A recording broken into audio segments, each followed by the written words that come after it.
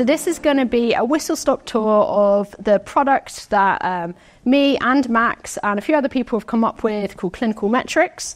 And I'm really going to be framing it through like the lessons that we learned through this somewhat perilous and hard journey. And hopefully you can learn from us and we can talk about it in the panel. Okay. So I've already been introduced, so I won't spend too much time on this, but basically I'm a GP by background, trained in East London. I'm an epidemiologist. I've published a lot, mostly on COVID data. I worked at Open Safely in Oxford in the sort of high times of COVID. And now I mostly work on software, so work in Rust and Python. And the reason I'm involved, well, one of the many reasons I'm involved with SurrealDB is kindly sponsoring my PhD, which is in medical statistics. And I'm looking at synthetic data. And I can talk about that at length, as I'm sure many people who've done PhDs can. And we also, Max and I have written this book, which is coming out on async Rust, an O'Reilly book. It's coming out, I think, in December, but it's available for early release if you want to check it out. So I'm just going to start by what is the problem that I'm trying to solve with the Clinical Metrics product. So I worked in medical education for quite a while, and who here is a doctor or has a clinician of any sort? Have you done simulation training with the models? Yeah. Okay, so the people who are not sort of in clinical medicine, you'll have something like this model. It looks really fancy. Sometimes they talk, sometimes they breathe. Generally speaking, they just try and die, and you have to try and revive them. And they're good fun, and they have their purposes. But they're very expensive to run. They cost about £100,000. And basically, you do one scenario maybe once a year if you're lucky. Okay, so basically to write one-off case studies, it's really expensive. They're horrible to write. They take ages. There are other forms of simulation training which we can get into, but the case-based approach it doesn't scale very well. The other thing that used to annoy me so much when I was working in medical education is you'd be working on this model and you'd say, oh, it's just one patient. But in real life, you don't have just one patient at a time. You have patients who come and go. You've got to remember to go back and check them. You've got to remember to coordinate, write some notes. So I wanted to solve this with the simulation program. Results are not available immediately in real life. So if I have your blood, so I take it, I don't have the results of what your heart levels are doing, troponin levels are doing immediately. So you have to remember to come back to that. And that adds to the cognitive load of being a junior doctor, or any doctor actually. And as I said, it's kind of all competes together. You've got lots of managing priorities. That's a key part of the job. And for me, it was the most difficult part of being a junior doctor, was like remembering who have I seen, who do I need to go back and check, who do I need to write discharge notes for. Meanwhile, you're trying to triage them. So it's a complex job. And this sort of traditional simulation scales terribly and doesn't solve the majority of these problems. So that's why I wanted to have a new approach. And so we got together and we thought about a solution. So really, I was an epidemiologist at the time. I wanted to not write case studies. I wanted the data to generate the case studies in a machine, basically the machine to do the hard work for you. So that's what the approach we've taken. We generate the data from the underlying disease characteristics. Patients, they don't come one at a time. Results are not available immediately, so that's something I wanted to build in. And we wanted to manage competing priorities. So this is the product. So it's Clinical Metrics, and it is available mostly in Germany at the moment under the name of Divina, but we're hoping to move into the UK market later this year.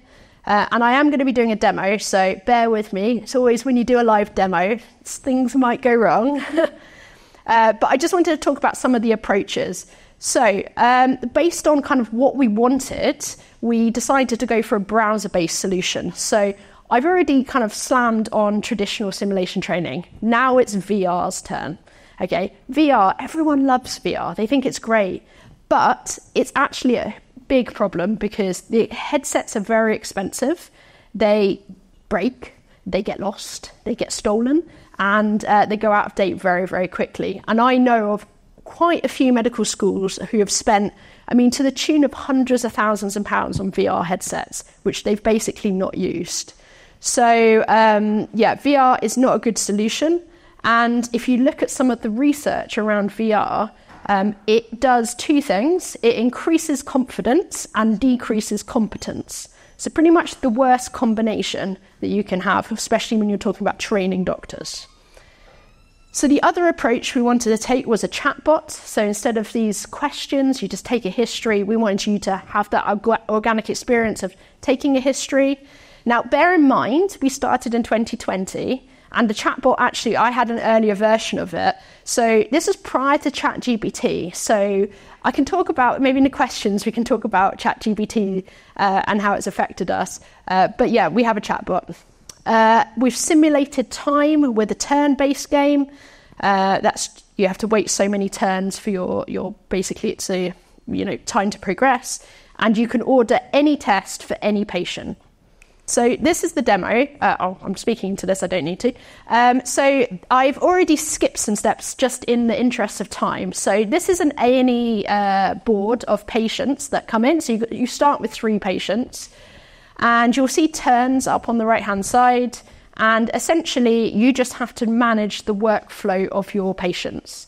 And what we do is we have whole classes log in at the same time, like 150 people, and they'll all do the same sorts of diseases, but not the same patients, because all the patients are completely unique to that person. So you never get this problem where you might remember the case study. They're all unique. So if I just pick one, maybe if I do this one, it's a bit big, but this is an AI-generated patient. I'll make it slightly smaller. You've got OBS charts, so you can take OBS that are realistic to the disease. We've got a chat, I'll just do it here. So you can take a history, so hello, hi, how are you? Not feeling great, do you have chest pain? That sort of thing. And you can ask it lots of things like, do you smoke? And these are all tied to the underlying disease. So we think about patients in terms of diseases rather than individual case studies. And that allows us to generate huge amounts of patients. And we have on the order of 20,000 unique patients have been paid, 2,000 users. So that's the chatbot. You can do examinations. So say you might want to do a respiratory examination and you get some results. That's translation from Germany, but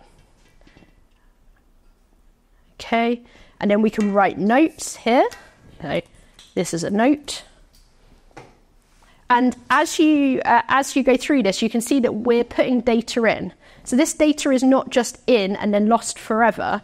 We can then give this back to the teachers and give this back to researchers to find out what are your students actually doing when they're faced with a patient who's got a chest infection, say. We can then order blood tests. So lots of blood tests. You can order literally any blood test, even if it's wildly inappropriate. You've got investigations. Again, the same thing. Let me do an ECG actually. And you have to put in priority. So I'll just put something random in here. Okay. We've got treatment. So you can order lots of drugs. Again, including things which are wildly inappropriate. You can give IV, adrenaline. Steph, I can see you laughing at the back. Steph is a pharmacist by background, so I'm sure has corrected the likes of my drug charts when I was a junior doctor. We've got specialty consultations, so you can essentially phone a friend, ask a cardiologist or someone. You can look at your documentation and add additional documentation, add diagnoses, and check out guidelines. So it's pretty comprehensive. And as we've gone through that, if you notice, we've got 24 turns up here. If I just go on a bit more, and then we go back to this, we've got a new patient who's arrived. So we started with 3 and we now have 4. So you've got to keep on track of it. You're not going to necessarily always be told when a patient has arrived. Okay, so that's the technical solution that we've gone for. And one final thing I just wanted to show is we have ECGs now, which is very exciting. So they're a new addition, and we're getting X-rays and images of other things like fractures and stuff shortly. Okay, so this next bit is not going to be a super sexy part of our journey. Okay, so the chatbot's great. People love the chatbot, okay? However, it has its own problems, because what happens with our particular scenario is we have like 150 people all try and log in within like a 5-minute window to a class. And we thought that's going to be great. This is when we started in 2020. And this is what happened to our servers. The green is the chatbot server. And you can see it basically got hit pretty hard. And yes, it was quite a challenge. So luckily, we did luck out in one thing. I'm not going to say it was intentional, because it wasn't. We had actually got really interested in metrics and like, what's going on in the cluster? And so this is how we knew where the problem was, because like the user part of it just stopped working in a class. It was very stressful.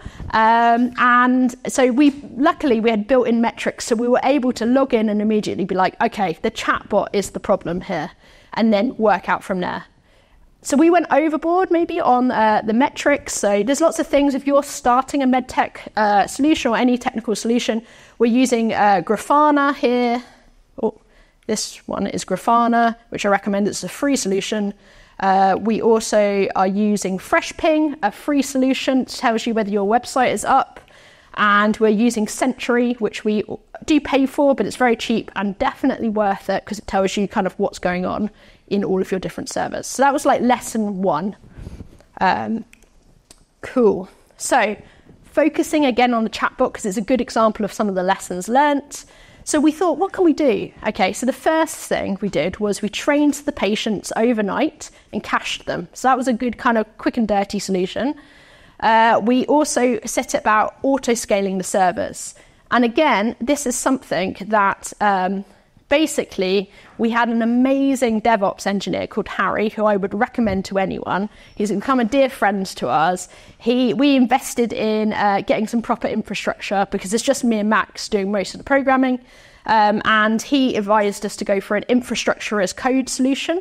So rather than if you like log into AWS or a Google Cloud Platform, we're on AWS, there's lots of buttons. They like to move the buttons around sometimes. If you use infrastructure as code, it is just code, right? You don't have to think, oh, like, is it on this button? Do I need to go into a sub-menu? So it's a good solution. The third lesson we had was ultimately the chatbot needed to be rewritten. And we were using Python. That's what we were most familiar with at the time. But we decided to switch to Rust. And sometimes you've just got to, like, if there's a slow part of your system, you've just got to switch to a different language. Unfortunately, that's just part of it. And one thing that I just wanted to really mention on the next page is essentially unit testing completely saved us here. Just with the two of us, because we kept the API exactly the same between Python and Rust, it meant that we could switch it out and we knew it wasn't going to break anything else in our cluster servers. And so we had these very extensive, like pretty much 100% unit coverage and integration test coverage. And that enabled us to essentially switch one language out for another language. And when we did it, we didn't get any errors. We actually thought we hadn't done it correctly, but it just worked because we had tested it.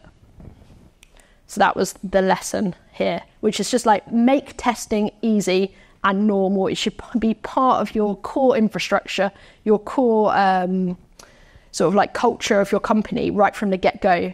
We always tell ourselves we'll go back and test something. Generally speaking, we don't. So this is it. We then went mad with testing. So there is Jaspreet and Amanda. Do you want to just wave your hands? So there are two lovely medical students who help us with the data that is like underlying all of the clinical metrics patients. And back in the day, prior to you guys arriving, we had other people working on the project, and the data has to be structured in a really like particular way to be ingested and to create patients. And it was driving me crazy because people kept putting extra spaces in and maybe just like a comma somewhere, all of the stuff that we do. So me and Max spent basically a week or 2 weeks writing tests to test the data entry. And so that allows basically the people who are working on our product, and we have a large team now of mostly in Germany. We have lots of people entering data in German, and I don't speak German, but it passes all of the tests, and then I can be assured that it works. So setting up tests for non-coders is really essential, and I would recommend everyone does it. Cool. So the other thing that we found, this is the final kind of point, is we started with a very fixed idea of what our data was going to look like, and it turns out to not be correct. Okay, so we went with a Postgres solution. If we were going to do this again, we would have gone for something like Surreal. And I would recommend that you would use Surreal in this situation because we want to be flexible with what data we want to pull out. At the time, we didn't really think necessarily about what would be useful for teachers or lecturers who were running these classes. That became a much bigger part of what the product ended up being. And we had to do some changing around of the database, dropping tables, and it got a bit messy at times. So I think if we were to go back, we would have used Surreal. Obviously, Surreal wasn't in existence 4 years ago when we started, but definitely you should be thinking about using that. Cool. So I pulled together all of the lessons and I've added one. So all of this was possible. The overriding thing is we had a microservices structure. And then we've got the lessons underneath that. So microservices allowed us to pull out servers, change them into different languages, and our tech stack looks quite different from when we started. Where are we now? So we're fully embedded into the curriculum in 2 universities in Germany. We've integrated with a single sign-on. They're very sophisticated in Germany. They have a single sign-on for all medical students in the whole country, if you can believe such a thing. And we won the best teaching tool in 2022. We're hoping to move into the UK market later this year. And basically, we're quite pleased with what we've achieved. We've got good cash flow with sort of no VCs. And it's mostly just me and Max still with some contractors. We've got 52 diseases and it's expanding. What our tech stack looks like now. So wildly different to how we started. But we now have Rust nanoservices, and nanoservices is something that Max has basically come up with, which is a way of developing your code as a small microservice or nanoservice with lots of tests in isolation. You test it and it has its own CI, and then you compile it into a single binary and you just deploy that single binary. We still love Python, but we've sort of switched to really using Python more as fancy bash. So we use it for testing, for doing moving stuff around, some deployment, we've moved to using also atomic testing. So kind of very pure Python in that regard. Our front end is now TypeScript, and it's bundled into a single binary. It's bundled in with ESBuild, and then it's in the single binary. So it makes the whole thing quite small. Okay, so that was a quick tour. Our future plans is we're moving into UK market this year. I'm going full time for the first time in 4 years, which is really exciting. And we've got a new contract to do some orthopedics and trauma, which we're really excited about, and adding some mass casualty events. Hopefully you'll be seeing a lot more of us. And I think that's it. Thank you very much. So the basic question, unit testing for sort of chatbots and machine learning, that's quite interesting, especially since you got 100%. Machine learning isn't meant to be predictable. How have you done that? Yes, so we're not really using machine learning per se. It's using sentence embeddings. So now I can talk about what it's probably going to become. And so testing might fall over when we move to using more of an LMM solution. But certainly with sentence embeddings, you can get pretty good coverage. So that's kind of that's the approach. Yeah. Yep. Well. Hi, we'll go. Yeah. Hi. Hello. Very nicely done, by the way. Okay. My question was that in terms of predictions, let's say, for example, as you just showed us, you got specifically AI as such patients created. Okay. I was wondering, let's say, for example, if you wanted to really challenge your students and say, okay, you might have a patient come in, okay, that might have a really bad, really critical sort of, background history, right? Medical history, basically. So I was thinking that, as you said, you're also going to be including X-rays in the next few weeks, I think, isn't it? But what about also including the other medical history in the background, so that at least they have an idea of what to look for and not. Great question. I haven't shown you this, but I should have done when I did the chatbot. You can take a full medical history, so that every patient has got a medical history of like the things which are associated with that disease, some of the time, not all of the time, and then also there are disease, like if you are somebody who's, I don't know, like say you come in with a urine infection, but actually like the guy is like 70, he's much more likely to have had like a stroke or a heart attack or something like that. So that's reflected in the sorts of patients that you get. So you can take a full history, and then if somebody's got like diabetes, for example, that will be reflected in their bloods, even if they haven't come in with like a diabetic crisis. Yeah. Thank you much. Great question. Oh, lots of questions, yeah. Hi, just a few things. So right now it's a type interface, isn't it? So Yep. Are you going to think about making it more like verbal, like have a microphone so you can chat, so almost make it like a virtual patient? And also, what level student would you have this aimed at? Is it clinical, post-clinical? And would you have further aims, such as like FY1s or any other group at all? So I'll start with the second question, which is who is it aimed for? So it's aimed at clinical medical students from, say, third year all the way up to like pre-reg years, so it's ST2 or CT2, depending. I know they keep changing the training pipeline. So we have tested it a lot in Germany, so I'm going to speak mostly to that experience. What we really concentrate on in Germany is the way you get a score per patient. So how well you've managed a patient, you get like a percentage score. But one of the things that you can do is you get points for like getting a correct diagnosis, doing the right management, and not doing something terrible, like giving adrenaline IV or something like that. And so you just change the scores. So when we have more junior medical students, it's much more important they get the diagnosis right. But when you're getting much further along in your clinical training, the diagnosis is important, yes, but you want to make sure you get the management on point. And so that's how we're adjusting it in that way. The underlying cases don't necessarily change in the same way that sort of medicine, like patients don't get harder as you get further along. The second question was about using microphones.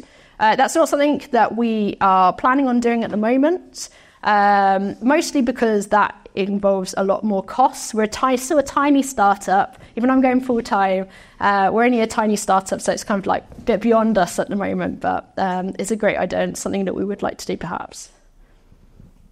Cool. One at the back. Sorry, I've grabbed it. It looks great. I was wondering if you monitor, or the teachers monitor, like gamification of the application, and like how do you try to stop students from doing that? Because being a student in the past myself, I would have tried to find the easiest way to get to the solution and pass a grade, if that makes sense. Yeah, that's a great question. So we don't actually, like, it's not part of your exam. So like students don't necessarily have the motivation of like trying to cheat, because I mean, and to be honest, like you're doing it in your bedroom usually, like that you don't necessarily have to come into class to use this because it is a browser. So like just don't turn up if you're not interested. But we do get a lot of people who get very, very serious about it, and I can see it in the data. They get really stressed. And so I think they are mostly, sort of 80% of them are taking it pretty seriously. And we do have to do some sort of slight hand-holding of like, it's not real, it's okay. You're trying to, just because you've got 15% on this patient doesn't mean you actually killed someone. So, yeah, exactly. Caroline, we're passing this on, but just a quick one before. Oh, you've got it. How much have you seen the increase in kind of productivity and training of using your product rather than in real life? Do you have any stats on that? So we don't have any stats on it in terms of like comparison, but in Germany, like we've had 2,000 unique users. It's been embedded in the curriculum for I think 2.5 years, and whole cohorts. So when they do 6-month semesters in Germany, and you might do a cardiology block, and so they'll be doing this every single week. And what it is more productive in this particular way, because we give feedback to the teachers, being like, all of your students basically did terrible on heart failure this week, and then they get more teaching on heart failure, so it's more structured. Because I think when we're teaching medical students, especially cardiology is a good example, we want to make sure people don't miss the heart attack. But it's very typical. People know, medical students generally know the symptoms of heart attacks. They're much less good at atrial fibrillation, a funny heartbeat, or something else, which is a bit more kind of quote unquote less typical. And so it just allows us to direct resources towards those sorts of diseases. Obviously, the teacher has to engage with it. That's interesting. It's much more like the tech world, iterating really quickly and helping them develop. Yeah. We had a question at the back. Well, hi. Just on the technical front, I just wondered what the reason was behind your decision to use switch to Rust as opposed to C# or Go or some other compiled language. Yeah. It's not the most obvious choice, because I guess you've got a lot more people who've got C# skills, for example, if you're hiring contractors and stuff. So just wondered what the reason was behind that choice. So it was a personal preference. I'm going to point to Max now. Max loves Rust. And to be honest, if we hadn't been doing this business together, I'm not sure. It's one of those things you always want to go and learn something. But yeah. Do you want to say about Rust? Do you want to Rust? Rust is awesome, basically. I mean, it's memory safe, but doesn't have garbage collection. So it's as fast as, let's say, languages like C, but you get the safety. And you also have to handle every single outcome. It compiles to WASM really efficiently.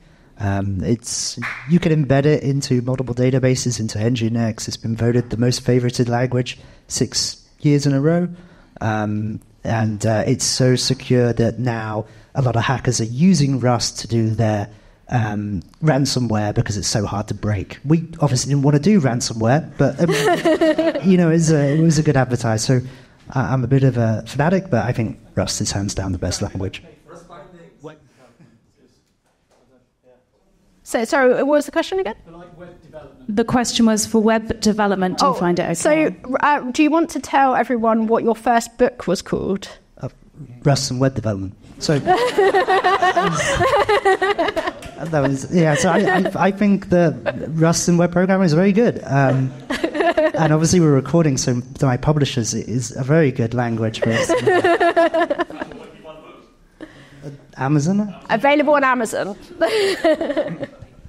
We're going to bring it back to just a couple more questions. Yeah, at the back. So can I just say the best microphone I have ever held? It's so cool.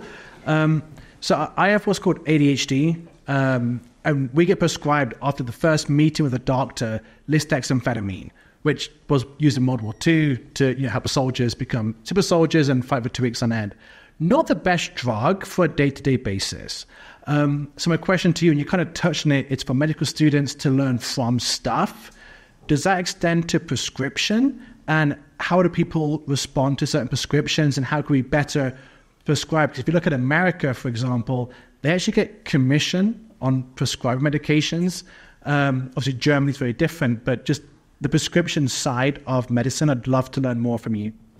Yes, so you can prescribe any drug that would be available in A&E to the virtual patients.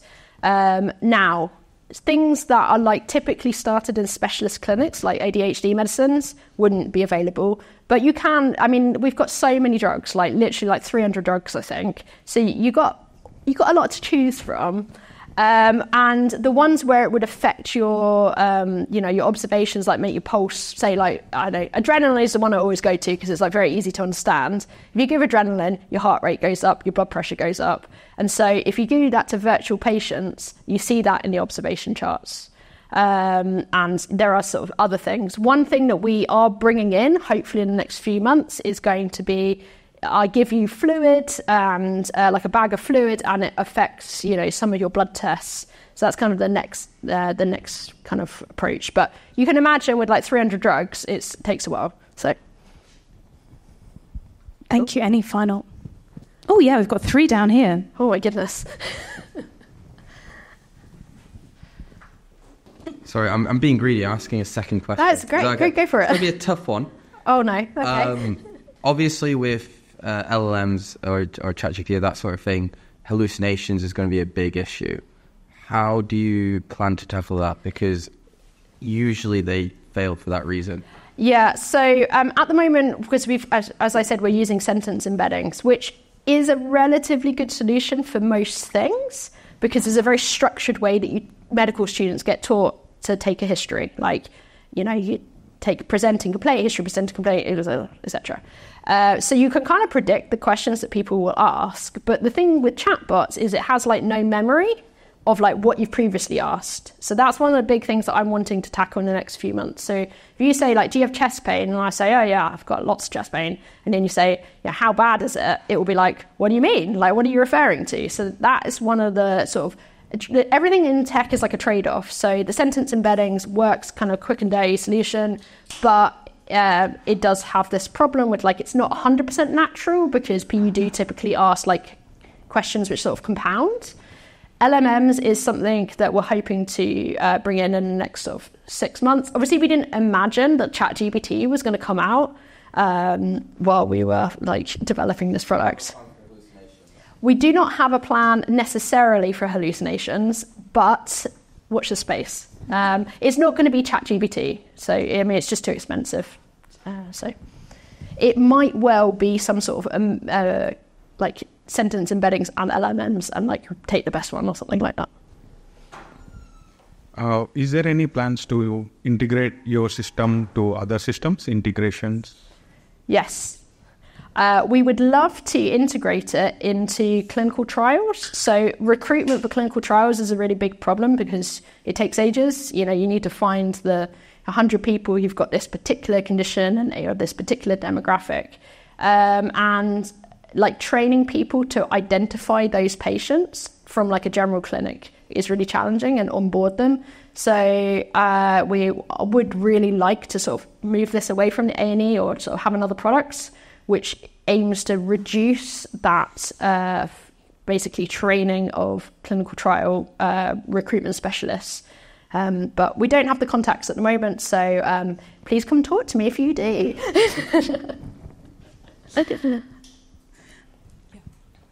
Hi, I just had a question. Simulation training also focuses on human factors and team working. So I just wanted to know, is there any scope currently or in the future to integrate like between student communication when managing patients virtually?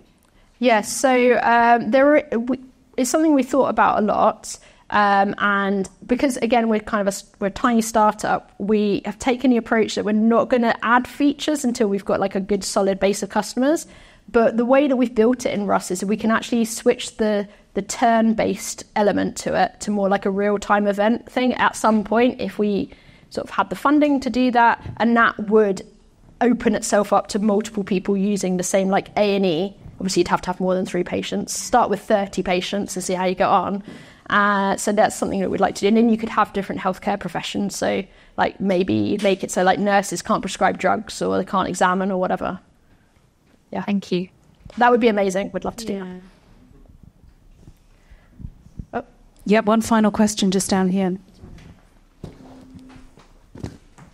Right. What about in terms of, as you're saying, for clinical trials, right? Mm-hmm. But what about any sort of new sort of conditions or even diseases coming up, like novel diseases, coming up? I mean, what about in regards to that, I think? Do you think that would be quite a good sort of a teaching method or a teaching aid at the same time? So we can add diseases in relatively quickly. So yeah, like COVID, we could add in, for example, etc. One kind of a side point I'm going to just use it is we do have this idea, which is lots of things are like someone turns up with back pain, it's not always clear like what you should do with them. Like some people will go give an MRI. Some people will just like send you home, whatever. So one idea that we had early stage is to try and get kind of experts in the field and find out like, what do you do? If you've got all of these patients, you get 100 patients, all present similarly, what percentage of you actually do an MRI and which don't? So, yeah, we see lots of things, and it's kind of an interesting... I'm sure you did. Thank you very much. Yeah. Caroline, I have one final question before we then break for pizza, which is how long does it take to add in data, and how do you create that dummy data? So it doesn't take very long to add in new cases. So probably we could add a new disease within like the bare bones of a disease, especially if it's one that's kind of like a cardiology disease. We can use some stuff to template, like, I don't know, hour and a half, something like that. But the thing which takes a long time is the testing. So once you've then made the new disease, and you might want to have like a severe version and a mild version, you want to like test it with people, and that takes a while. And our 2 medical students at the back have really felt some of the pain involved of that. Because it's all about fine-tuning the signal, and people don't always ask questions in the way that you think. Even though we're all trained in the same way, people don't always ask questions the same way. Caroline, thank you so much. Can we get one final round of applause, please, for Caroline? Really amazing.